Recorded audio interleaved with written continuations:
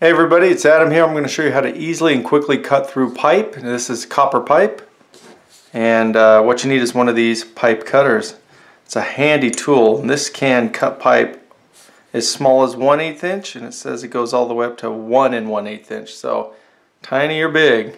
And how it works is you have this little screw here, and it raises and lowers this cutting wheel, which isn't very sharp. It's just like a glass cutter if you've ever used one of those, and it has these roller bearings for the other side of the pipe to roll on. So we're going to pop it in, and this is really handy for cutting pipe in small places as well, that you don't have a lot of room to move tools around, like in walls and things like that.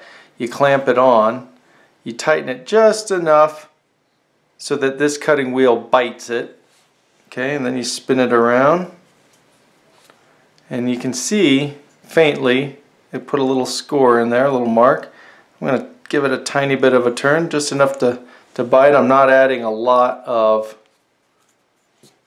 pressure here when I turn the screw. See, it made it a little deeper. Now I'm going to go again, just a little bit more. Every time you go around, it puts the groove deeper. So you just keep repeating this process. A little tighter. A little tighter, and you can see that it's cutting the pipe.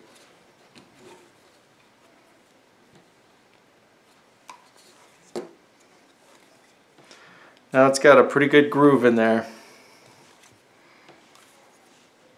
See that? Oh, and there we go.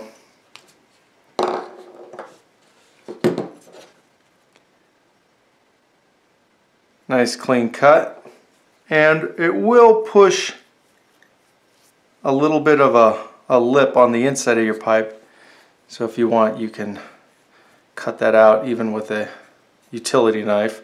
Get that nice and clean. Anyway, I hope this has helped you. Thanks for watching.